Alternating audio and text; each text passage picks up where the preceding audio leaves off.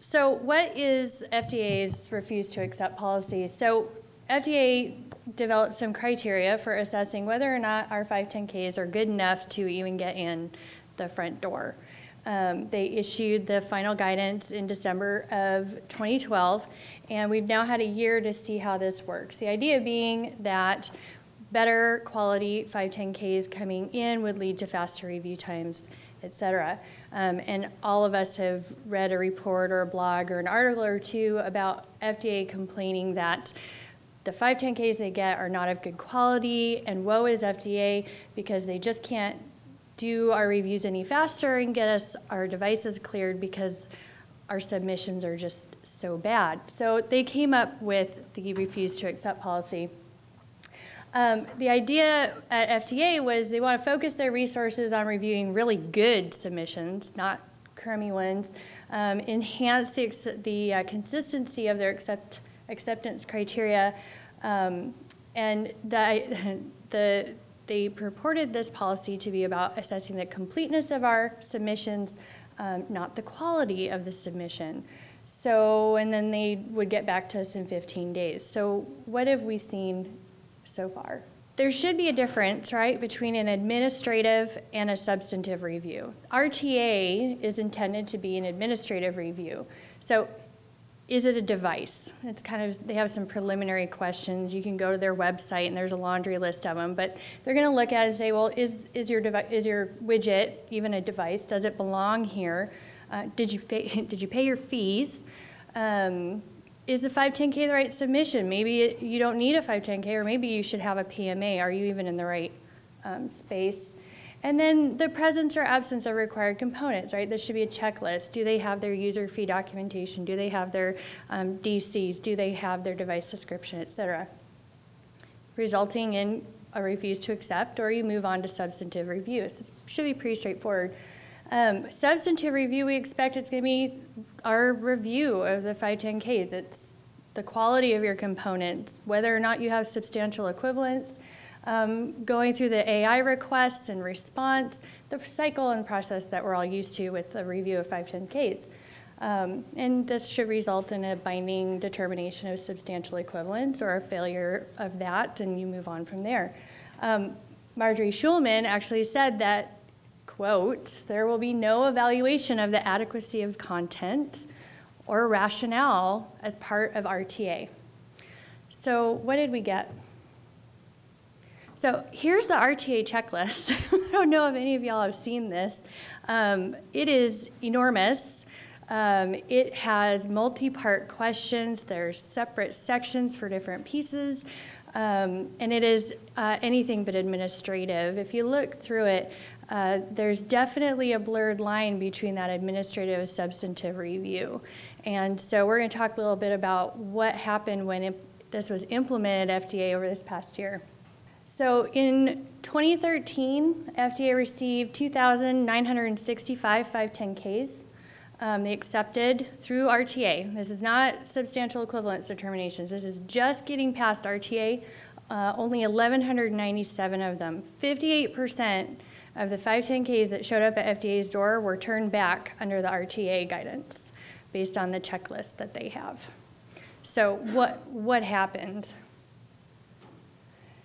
Some of the anecdotes that we've seen, there are blogs, you can Google this. FDA Law Blog had a fantastic review, kind of looking back, if you will.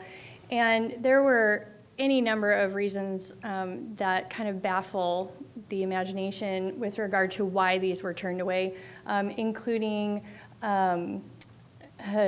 failure to indicate whether a vinyl glove had software and had passed the electrical safety standards. There were substantive questions too regarding shelf life. They also turned them away for misprints, pagination problems. I think one of the anecdotes I heard was there were 2 page 17s, and so they turned it away. It wasn't good enough, got to go back, send it to us again. Failure to state whether a condom was patient contacting. So, you know, just little things like this that kind of baffle us in terms of, is this really what RTA should be about? Real quick, I'm going to actually turn it over to Rob, who's going to share with you some anecdotes based on his experience filing submissions. And then Jorge's going to talk to you a little about what this failure of RTA, if you will, means for your new product development cycle. And then Rob has some really great suggestions for getting through it. So Rob, do you want to tell us some of your war stories in this regard? Yes, thank you. I work with several different clients right now. I'm working on some 510Ks for those clients. And when you put together a submission for the client and they're reviewing the records before it gets submitted, I get these kinds of questions. They can't believe that we need to be this detailed. And oftentimes they've done a 510K submission themselves before, and they're looking at my submission versus the one that they prepared before on the predicate device, and they're saying, why do we have so much more detail? We didn't have to do this before. Why do we need this? Or I'm asking for information for a certain section, and they say, well, why? I didn't need to provide this information before. And it's simply because that's the level of detail that this RTA checklist is requiring. That's the level of detail that the FDA is scrutinizing submissions. They're not asking questions about safety and efficacy. They're asking you to dot your I's, cross your T's, and then do it 10 more times. And then it'll be almost good enough to be rejected. So it's a ridiculous hurdle that they're asking companies to go through, and it's not meant to be, is your submission complete? This is not an administrative process. This is clearly blurring the lines between an administrative review and a substantive review. But that doesn't mean you're going to stop submitting 510Ks, because you're not going to stop making new product innovations. And some of these submissions that companies are submitting are special 510Ks, which is just a catch-up saying, you know, we've made these minor modifications over time. We want to catch up, or the FDA is telling you, you shall catch up and tell us what changes you've made since the last 510K. And so it should be shorter. It should only tell you what the differences are. Yet we're still getting really tough questions about things that make no sense, things that shouldn't even be applicable, but they want us to connect the dots anyway. So when I get these kinds of questions, you need to understand this: the FDA 510K submission process is nothing like it was in 2003, 2004, even up through 2007. You might be able to figure out what political trigger might have caused all this, but I'm not sure a change the other direction will make it any better. I think the new FDA's 510K process is here to stay, and it's only going to get worse, not better, because the FDA really doesn't like the 510K process. Back to you.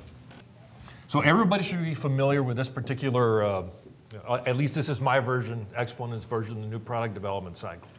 And the reason I brought this up is because we're always thinking about people, process, and product. And the standard of reasonableness went a little bit out the window with RTA. And we'll talk a little bit about why, aside from the politics. Ms. Schulman, Dr. Schulman talked about this to the FDLI at the FDLI conference last year. And this is what the FDA saw. So politics aside, this is the data the FDA saw. They looked back in industry for about 10 years. And what they saw is there was an increase in the average number of review cycles. That as far as they were concerned, industry was getting worse and worse because they had to intervene more and more in these review cycles. Number two, our reaction time slowed down. So if we got 180 days, at 179.5 days, we would come back. So obviously, it was industry's fault that innovation was slowed down.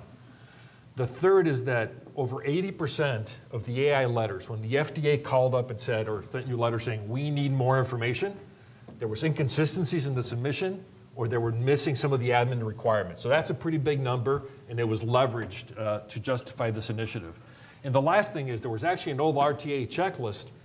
Did anybody know that? Did anybody know it existed? Anybody in this room? That's what I thought. Nobody ever used it. So we took the baby, the bathwater, threw it out, and started on this process. And it's actually unfair to put it all on the FDA. because we are partially responsible as industry. What is the number one bitching point about the FDA? It takes forever, right? Well, we asked for it. Within 15 days, we're going to tell you whether we're going to look at your 510K or not. So that's like your mom when you come in and you tell a lie. Okay, this is what I'm going to do to you. So we participated in that, and this is what we got. So the reason that the FDA gave is they wanted to reduce the number of review cycles and the total time before devices were cleared. What it means to us in industry is you get one shot at it. Once it gets rejected, clock starts again, and you have to come back, and there's another 15 days. The new checklist, this was the criteria, and I'm going to tell you what I think it means to us in industry. It was meant to be a compilation of regulations, of statuses, statutes, guidance, review, everything under the sun. And what ended up happening, instead of finding the efficient intersection of all that data that needs to be put in for an initial review, what we ended up was what that slide that Carrie gave us with multi-page, multi-question, multi-part questions, compound questions that are actually, if you remember logic from your senior year in high school, it was a union, not an intersection. So that's where we landed. And it's much easier to form a union logically than an intersection. To do an intersection, you actually have to do a little discerning work. They wanted to create an objective tool to understand the components. And did you have a complete 510K? Couple of things here. What they're saying with this, in my thought process, it's important to us, so it better be important to you. The danger here is who defines what objective is. Is it objective? Who gets to define it? And the FDA does. So there's very little wiggle room. The last thing, as we stated before, is they're supposed to be only evaluating the presence of an item, not the adequacy in principle. So mostly administrative. The last thing the FDA stated is we want to make efficient use of our resources, which the semi-cynical view that I have is it's more work on our part. If we do more work, they can become more efficient. So it's a shifting of the resources, especially early on. It's much higher risk, much shorter time.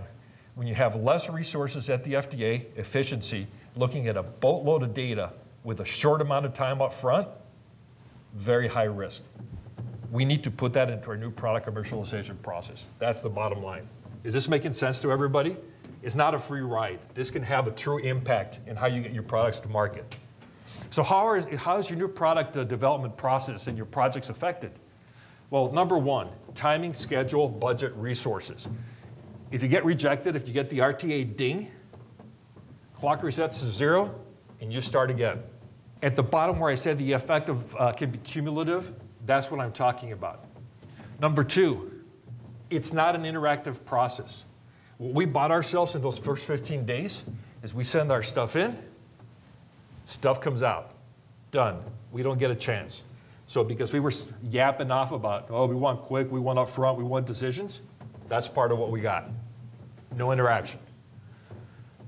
There's no limit of the number of RTA cycles. And that, to me, I think is one of the most dangerous things. It hasn't come to fruition. We just need to monitor it. But 15 days at a time, plus the time in between to react, can add up pretty quickly. If you are on a very short time frame as far as your product development cycle, if you are in, hips, knees, spine, where new products, really significant products get launched every 5 to 10 years, not as big a deal, 3 or 4 year projects. If you're doing stents, if you're doing pacemakers where the technology changes every 6 months, 2 or 3 cycles, it's 20% of your product development cycle. So it is significant. The next one is the concept of substantive interaction and the MDD decision. These are actually pretty cool, and I wanted to put them in here to show that it's actually not just a one-way street. There is now a decision point where the FDA will tell you if this is going to require, if your exercise with your submission is going to require more interaction than usual. And in principle, they're open to actually reversing the first 15 days where there's no interaction and really getting into the weeds with you, which I think potentially is a favorable thing. The last one is, and I think they actually did hear us. Remember after 90 days, they'd stop the clock if it didn't come to a decision, kick it out, and then you'd have to start all over again.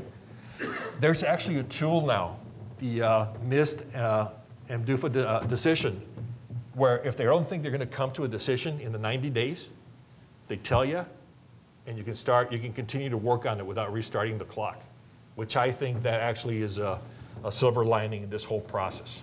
The last couple of things I'm going to talk about, or the last thing is, even though there's not a lot of interaction at the beginning, we can create the interaction by talking to the reviewer, because now there's a very specific point where the lead reviewer is going to be identified and sent to you and be part of the process.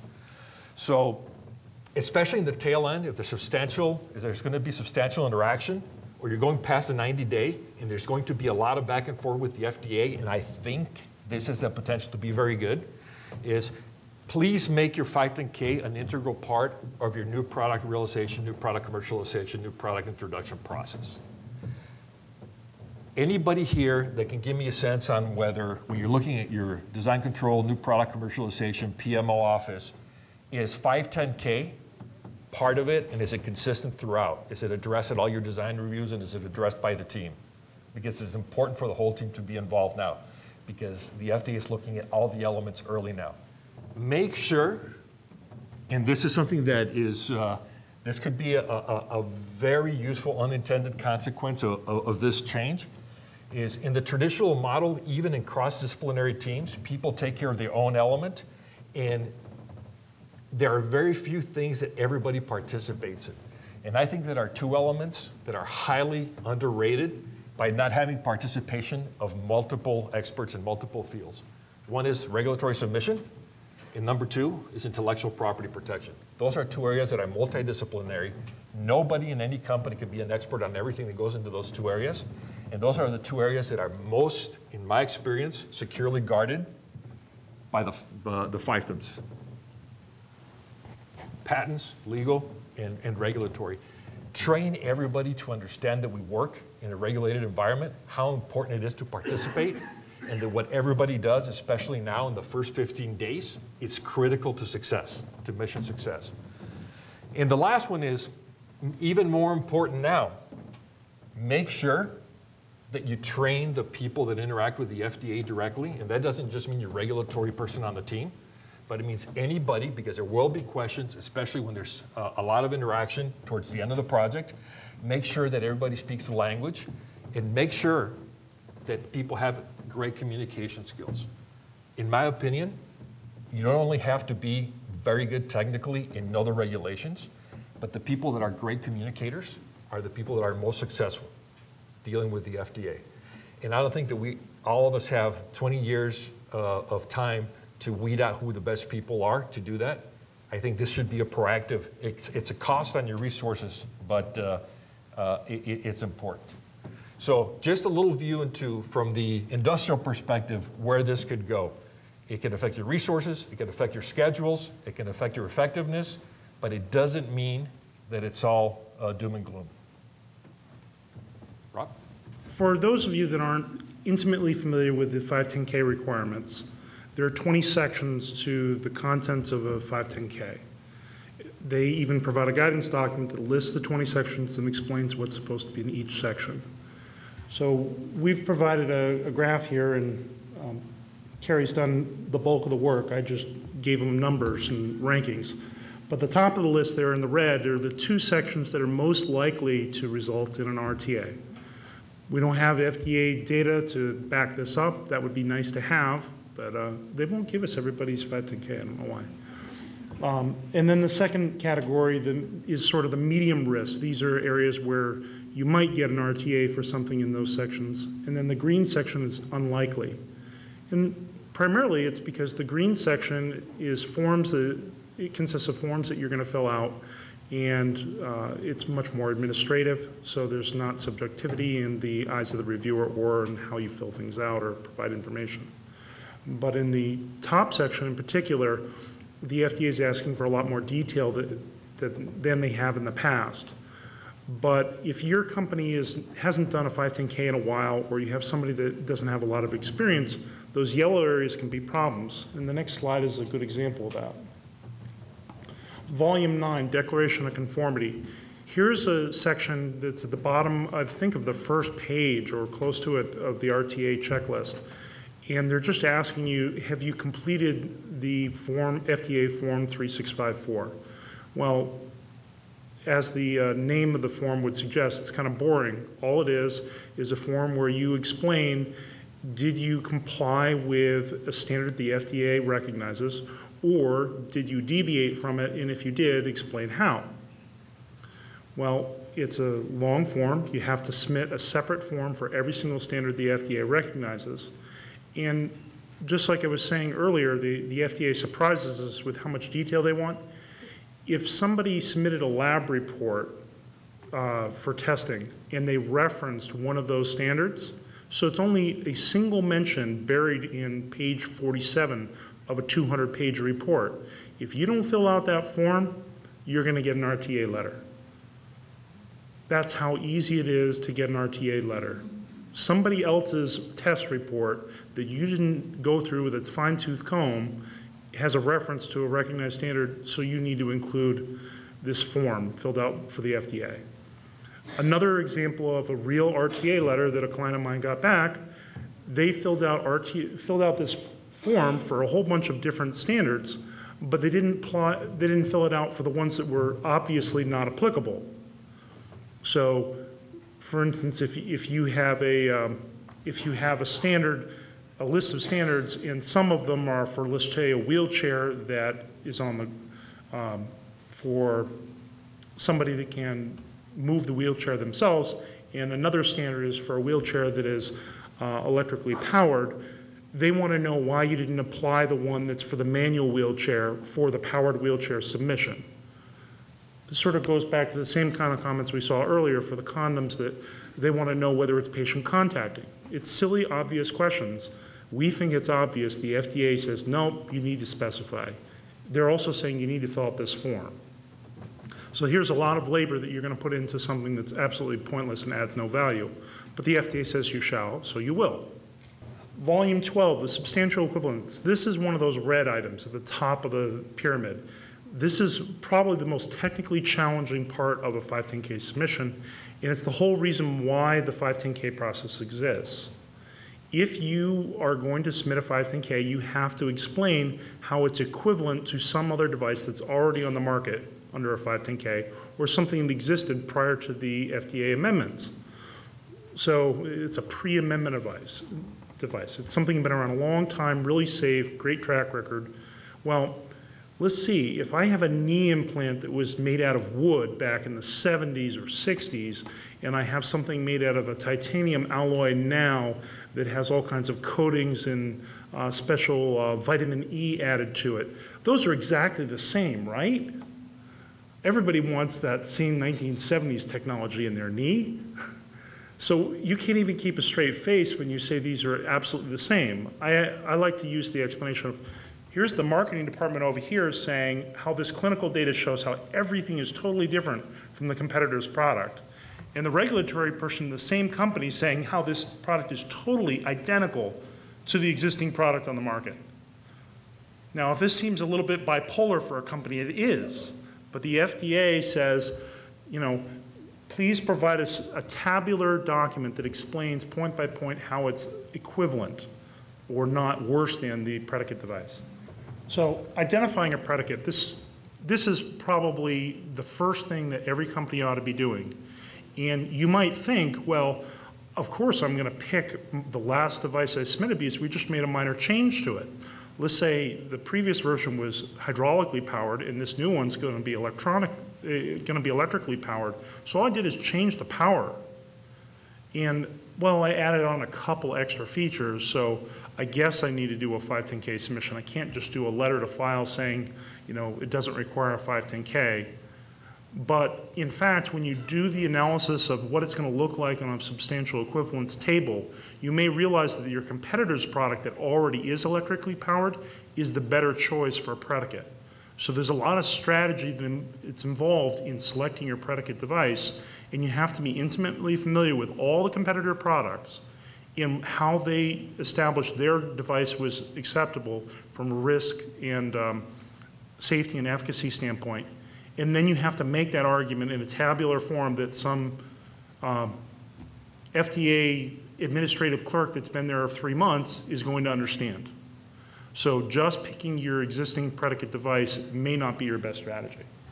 In volume 11, this is the one that's going to look about 10 times thicker than you've ever seen before. They have each of these slides, I have like part B on here. This is part B of the RTA checklist, and it's fairly lengthy. They're asking for a lot more detail in what will be the device description than you've ever seen before. And things that you didn't think were important, they want to know about. And here's the other parts of the RTA checklist. And as we said before, it's a fairly long document. It has parts A through K.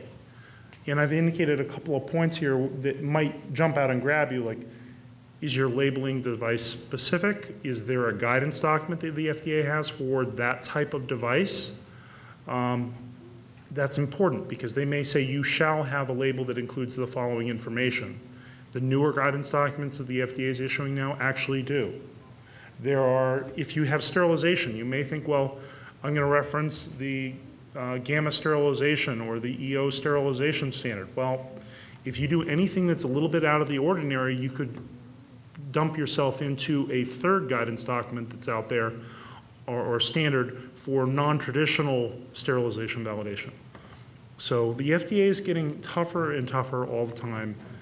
Every single time somebody has a recall, the FDA looks for what more regulations can we throw at them. So it won't get easier. There's no good hope in sight. But the best thing you can do is try to learn this process really, really well.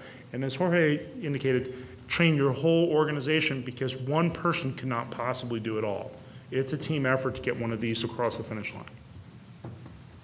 I think that's it. Yeah, I think that's it. So just to wrap up, I think the message here is that RTA is not going anywhere. So we need to find a way to, within our processes, within our organizations, accommodate it, cope with it, and try and work our way through it.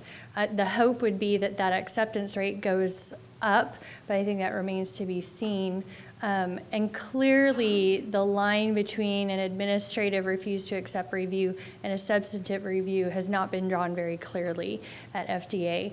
And so it behooves us to do our best to make sure that our submissions are going in. I think the anecdotes indicate that our submissions aren't as bad as maybe the failure rate would indicate. It's that the decisions being made are not necessarily logical or meaningful.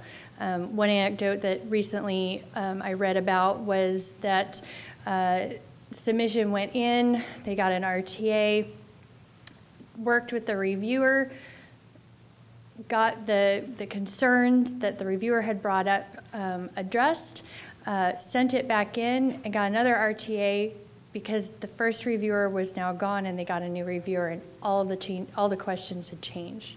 So I think there's still a lot of challenges here, and we'd love to hear your stories and answer your questions. Thank you.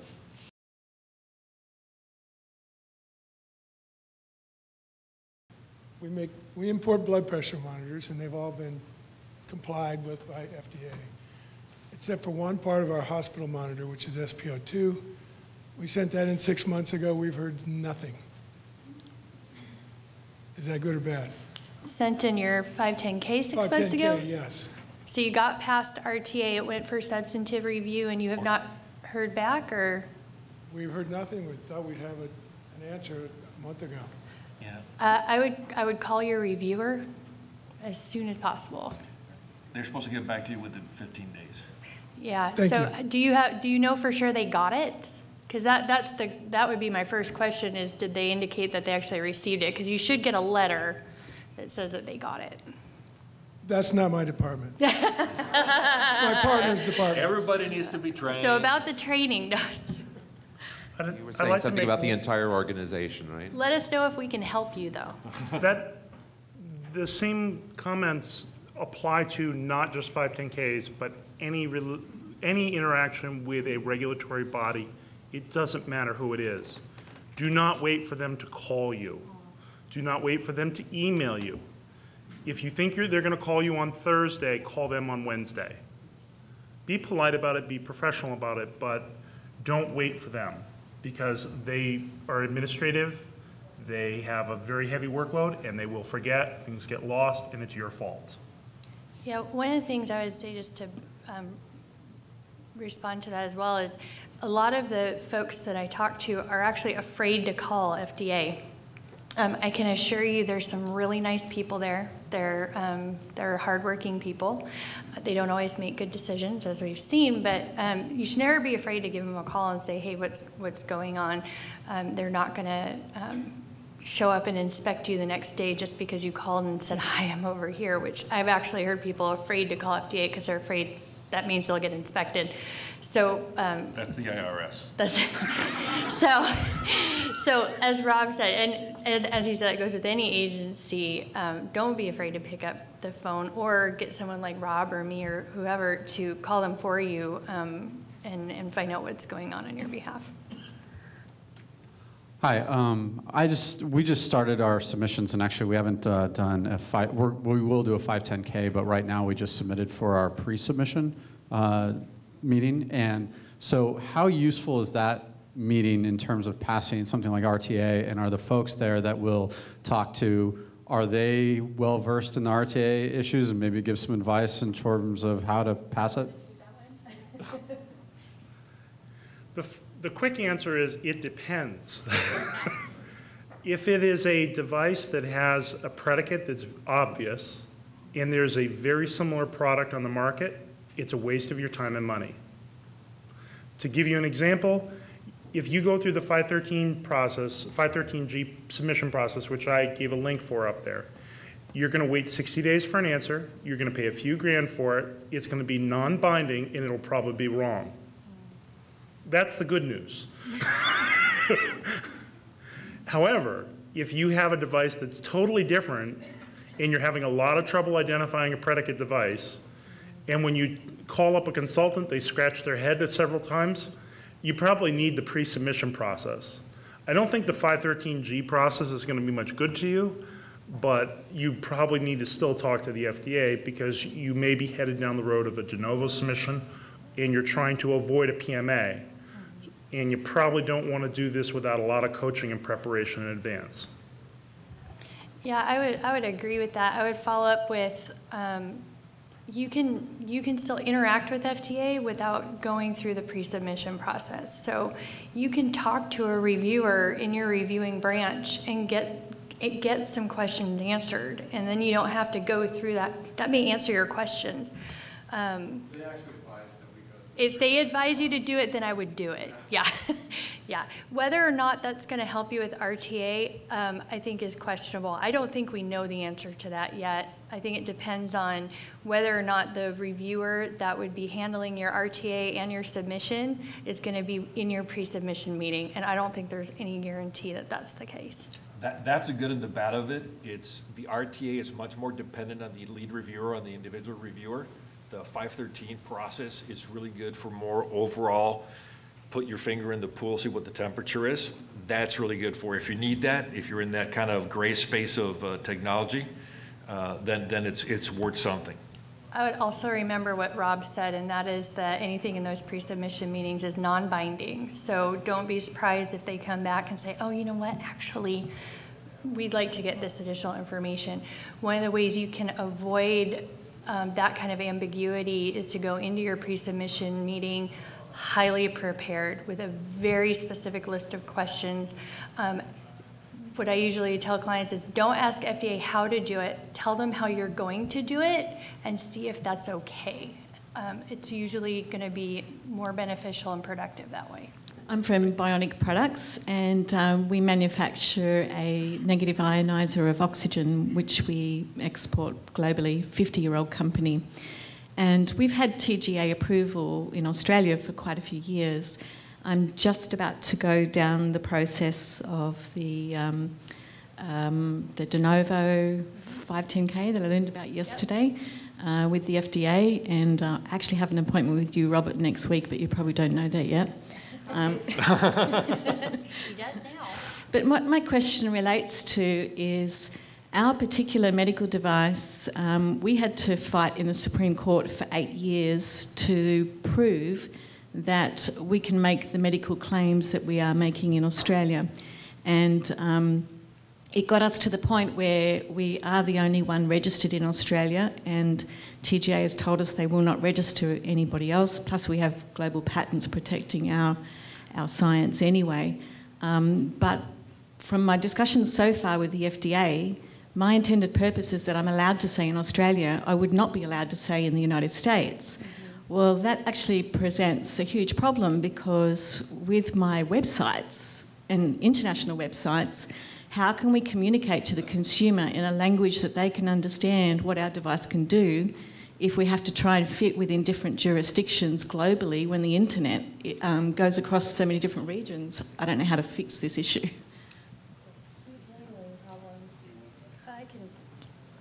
Rob will give you some really good advice next week, but it's a huge labeling problem. And so the key is, I think, going to be to work with FDA to generate a web presence that is US specific. I mean, other companies have had this concern. There are indications overseas, you know, for example, in hips, for example, they do resurfacing, it's cleared overseas and it's not cleared in the US.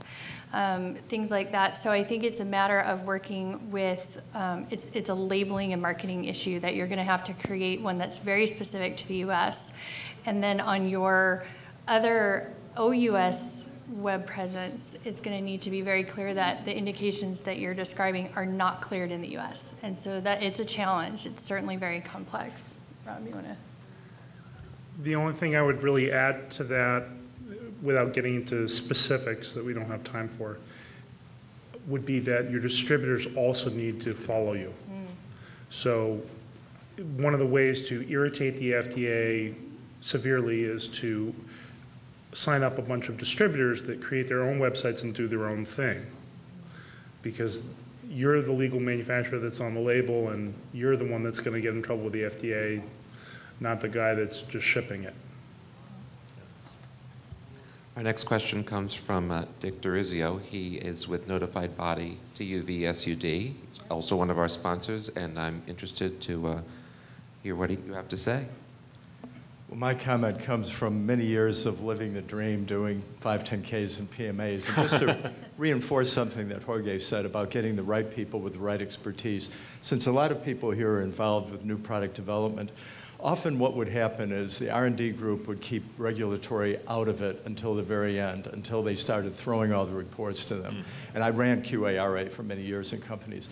The fact is they missed the sizzle of going to clinical advisory boards, meeting with the key opinion leaders who were talking about the new technologies, and they never had a chance to get excited and find out why they could support the indications and claims. So whether it's a quality engineer or a regulatory manager or specialist, having them involved at the earliest stages really gets them excited and makes them much more conversant with FDA in terms of the values of that device. Yeah, actually, one of the things we wanted to do at 10X, and there just wasn't enough warm bodies to do it, but it's still something that we want to promote, and that is what we call kind of your blue-collar regulatory, for it's kind of our term for it, and that is training your operations and manufacturing and quality people to understand their role in the regulatory process, whether it's submissions or compliance. We're not trying to train everybody to be a regulatory specialist. Not everyone likes to read the CFRs at bedtime like Rob does, and I wouldn't know anything about that, but they do, having a basic understanding of their role in the quality system, in their role of generating those reports for your submissions so that you can get past RTA, just having a general sense of it can change how they think about the work that they do and lead to better overall compliance, both from a quality system perspective, but also lead to greater efficiency. So I think that's a really good point, is that regulatory shouldn't be relegated to the regulatory space only. It should be pervasive throughout your organization. If you have a guy or a lady at the end writing a 510K, RTA City, absolutely. I wanted to add one more point. I like your comments about getting regulatory involved early, but I actually started out in R&D. So the last thing I did in my career was quality and regulatory. And I think that's benefited me tremendously because I can walk into design meetings and I speak their language, I think their way, I've done their job, and I can help them do what they're doing as well as teach them what I do.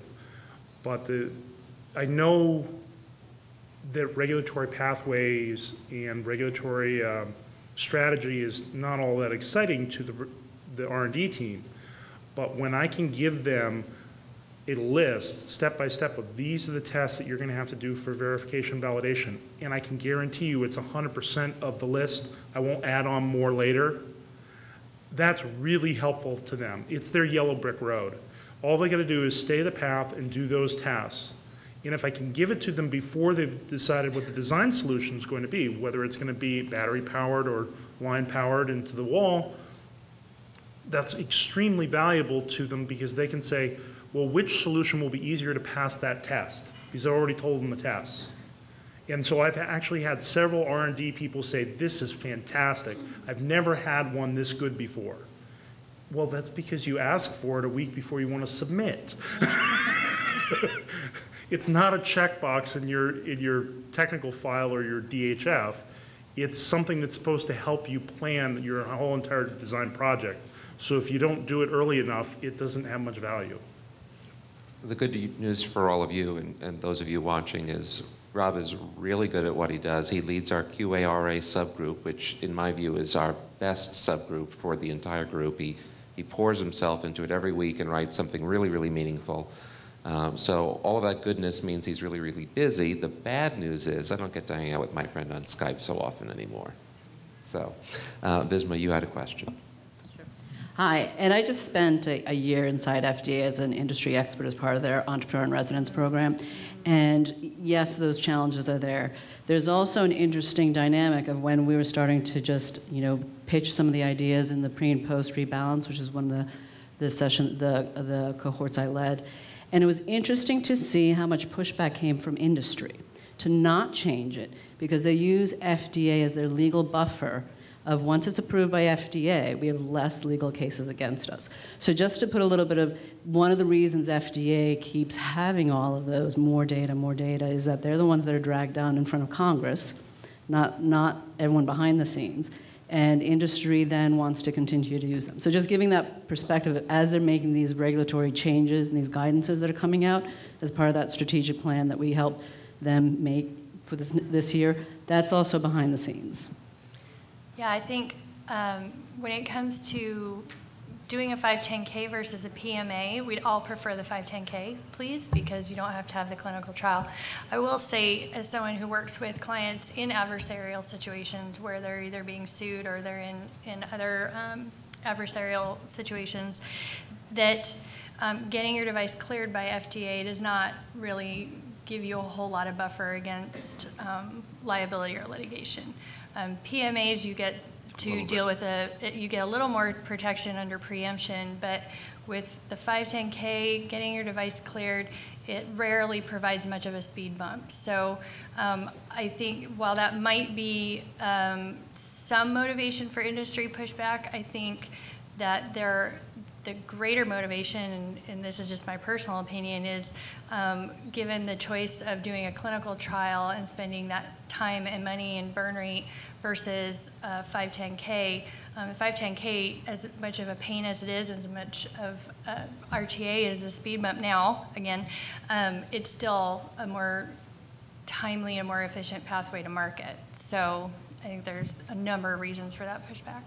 Rob, you told a story about how the bipolar organization has a marketer saying, brand new, fantastic, and regulatory saying, it's completely like the other thing.